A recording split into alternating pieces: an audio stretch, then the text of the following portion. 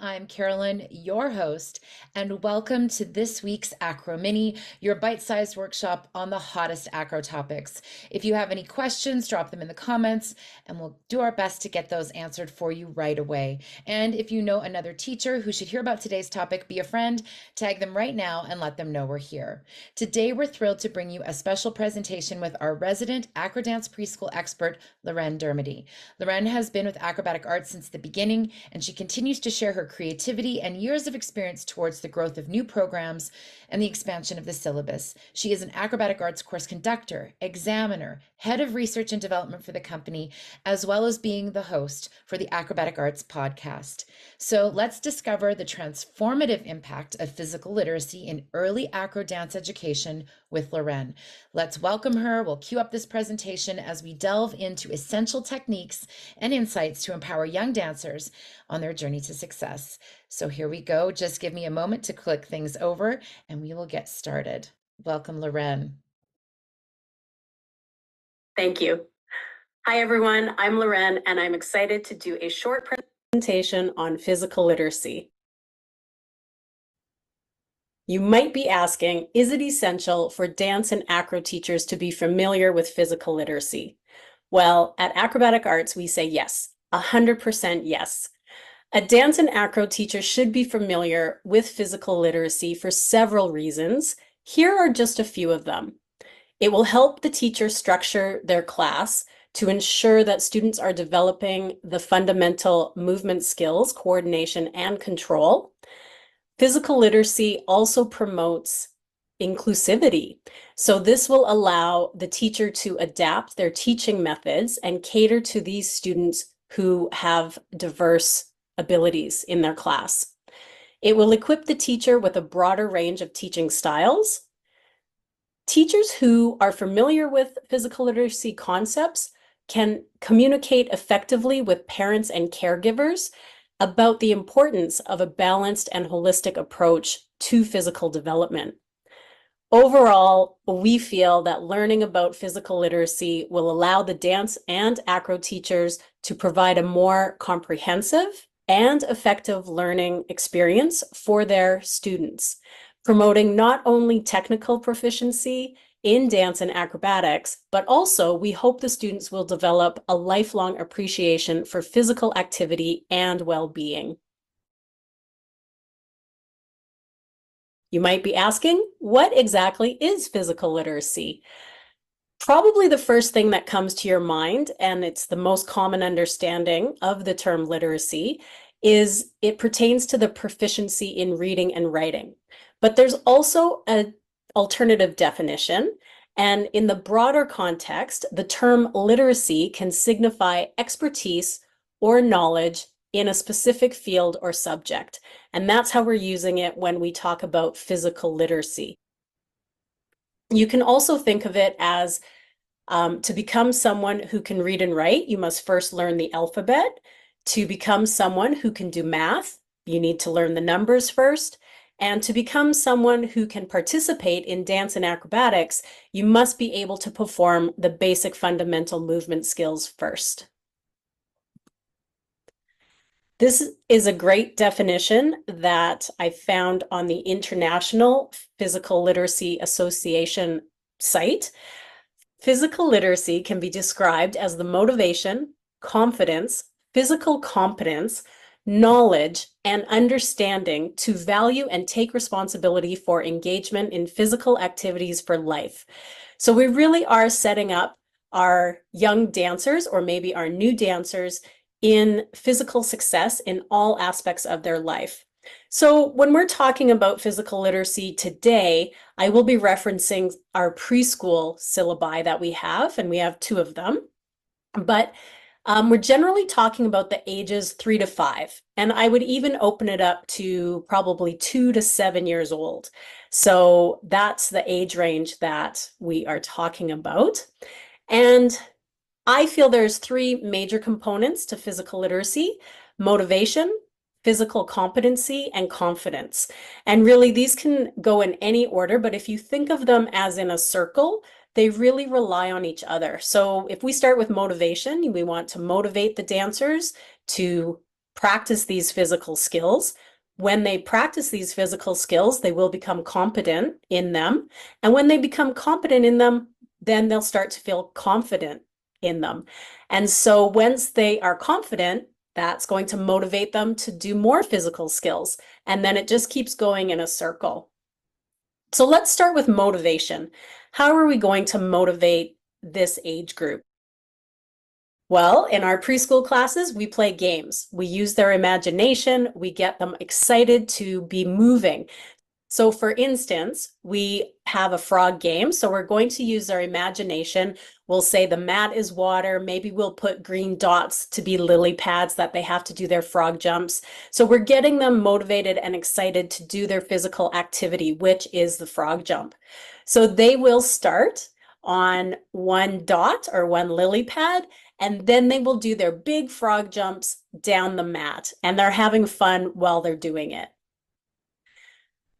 Our syllabus Ready, Set, Acro has 3 wonderful acro friends that support and guide the dancers to do their activities. So we have Flexi the giraffe, Flip the penguin, and Bridgie the elephant. So you can always have your acro friends with you when you're in acro class. Another way to motivate your dancers is by singing songs that they already know.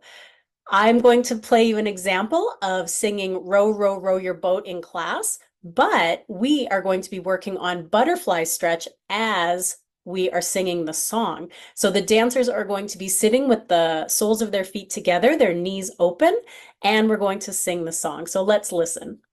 And sing.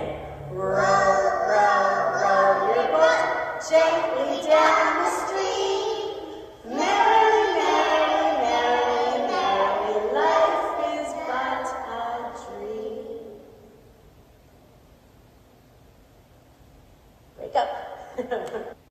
So again, of course, you want to fall asleep at the end, so you can put your head on your hands, and then you're going to want to wake up, and then you can sing it again. So they're having fun singing the songs, but we are stretching in our butterflies. Another great motivation tool is to have them watch something and hear something and then do it themselves. Acrobatic Arts has a wonderful cardio for our preschool age. It's called Cardio Time.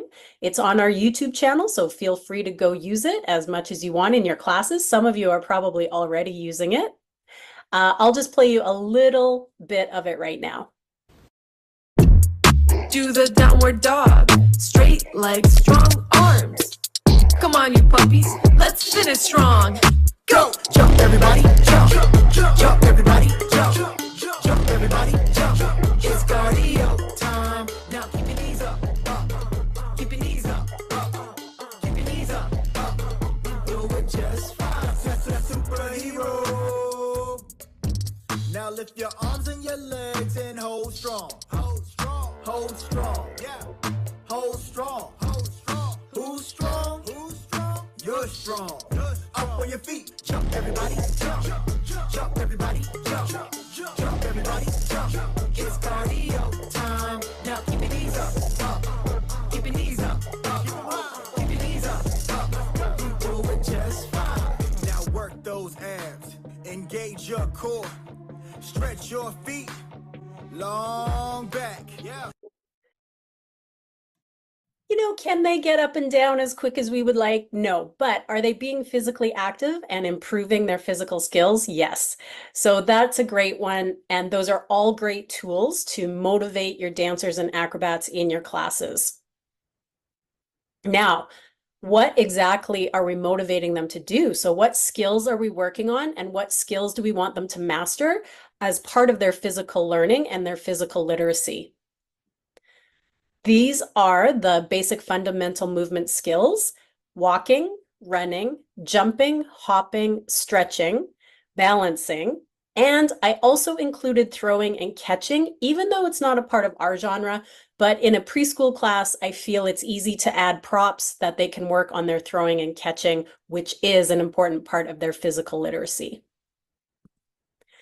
I'll give you a few examples of some of the skills that we do in our syllabi for reaching the goals of the physical literacy skills. So we have bear walk, crab walk, tightrope walk. Of course, that's all walking. We have marching, which is a bigger, more energetic form of walking. Then we move to faster, more running type skills. So we have our skipping, which is also including the hops on one foot. We have gallops. For jumps, we do frog jumps, tuck jumps. Stretching, we have forward bend and butterfly. Remember, these are only a few. It would take me so long to get through the list. And with our stretching, we always want to do strength. So we also have superhero for strength and tabletop, and stretching and strength go hand in hand in both our syllabi. For balancing, of course, we would do 1 foot balance and rising on demi-point. But a few harder ones that are more acro specific would be a big bridge and also a handstand at the wall. So you can imagine that that's sort of taking the balancing to a different level in our preschool acro and dance classes. As I mentioned, we also use the props for throwing and catching. So you could use scarves, which are nice and easy to throw and catch for the young ones. Bean bags, those are also great for balancing, but throwing and catching as well. And of course, balls would be good. So all of those things will help your dancers achieve the physical literacy learning that they need to in order to progress. And not just in dance and acrobatics, but really in every aspect of their life, which, I think preschool teachers should give themselves a pat on the back because we're really doing a great service to these young dancers. So after they become competent in these skills, then we're going to work on their confidence. So sometimes just achieving a balance, standing on 1 foot or doing their big bridge will make them confident and they will know. Sometimes we have to give them a little extra. So we have stickers, and I love both our Ready Set Acro stickers and our AcroDance preschool stickers because they are acro specific. So the dancers get to look at them, they can mimic the pictures, they can tell their parents what they've been working on from the pictures in the stickers. They can also show people the skills. So it could be as easy as show and tell. Sometimes I call it dance and tell or acro and tell with their class. So they get to show the skill while everybody's sitting and watching, and then of course would clap. They could have a viewing week with their parents and show their skills, which is always fun. And the parents, video and send it to grandma and grandpa and their aunts and uncles. And, then everyone's talking about how much they're learning and how great they're getting, which really builds their confidence. And they could do a year-end show or maybe an in-studio show at your studio. Anything that sort of displays the skills that they're learning to let them know that they're really doing a great job and to keep it up. We also have report cards in both of our syllabi, and this is great. You can write a teacher's report on this one. You can put stickers, the acro stickers in it. The acro friends are on the Ready Set Acro report card. We also have certificates in both, and certificates again will be a great reminder of how hard they worked in your class and the skills that they were able to achieve in your class. Ready Set Acro even has a medal for your dancers at the end of the session or the end of the year when they complete their acro skills. And then it would go back to the motivation. So you can see how the circle works. You can really start at any point, but we want to motivate these dancers. We want them to be physically competent in their skills and increase their confidence.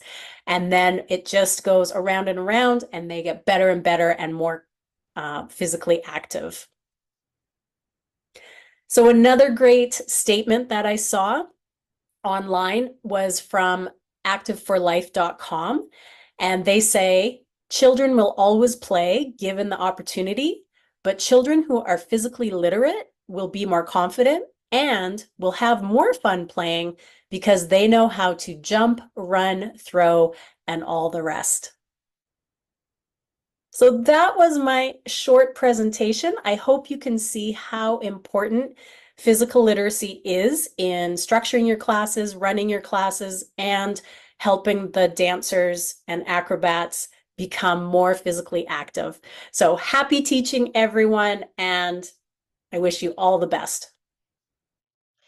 Amazing. Thank you so much, Miss Loren. Once again, not only the theoretical, but that so important practical and helping our teachers see the why so that they can then put it into the what, where, and how. Amazing. Okay, so if you're interested in learning more about physical literacy, starting an acro program for your youngest dancers, or leveling up your current program, you're in luck because as Loren mentioned, Acrobatic Arts has 2 preschool programs. Now, recently we were excited to have launched alongside our friends at Ready Set Dance our Ready Set Acro program. Now, Ready Set Acro contains all the curriculum you love from acrobatic arts with the station cards, imaginative and play-based learning, physical and social literacy, and games combined with the branding, original catchy music, lyrics with built-in cues, marketing materials, and business strategies that Ready Set Dance is known for. New characters Flexi, Bridget, and Flip bring the fun together through songs and rewards, including the new Ready Set Acro report cards, as Miss Loren showed us, certificates and medals for your classes. Preschoolers and parents will love Ready Set Acro. I'll put the link in the comments so that you can find out more about this amazing program. Thank you again, Loren. Thank you, teachers. Join us again next time. Bye.